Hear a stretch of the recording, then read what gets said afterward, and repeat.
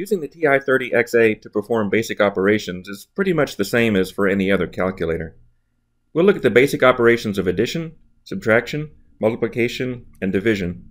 We'll also learn how to use parentheses in calculations. We'll start with a binary operation of addition. Binary operations take two numbers and combine them into a result. You request the result by pressing the equals button, which is at the lower right, here. To add two numbers, enter the first number, then press the plus, also called the addition button, which is here in the right column, then press the second number, followed by the equal sign. Don't forget that if you are entering a negative number, you must enter the number's digits and then press the sign change button. For example, to add 2 and negative 3, press 2, press plus, enter 3, press sign change, and finally press equals. The answer, -1, should appear on the screen.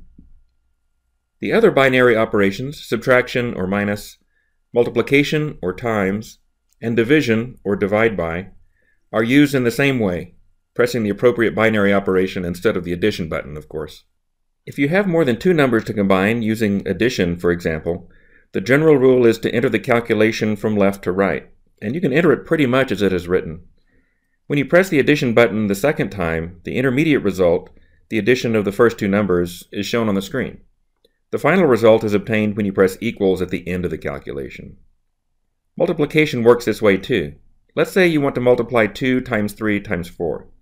You would enter 2, press times, enter 3, and press times again.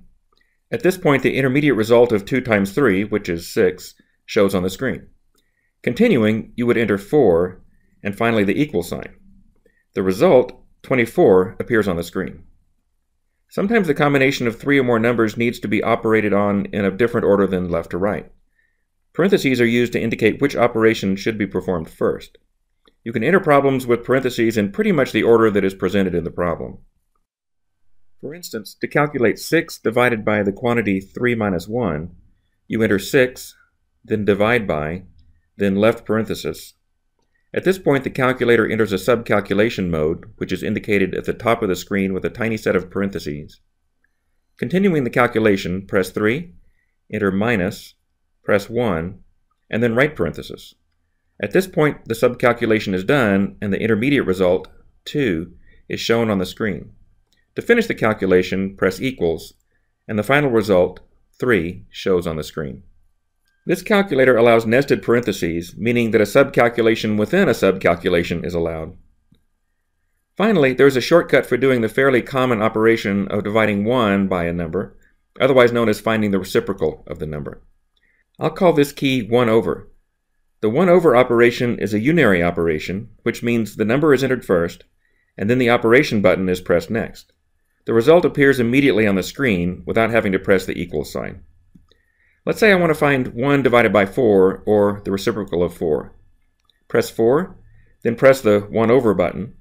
The answer 0.25 appears on the screen at once. We will be using these basic operation skills within many of the other tutorials to follow, so make sure you are comfortable using them.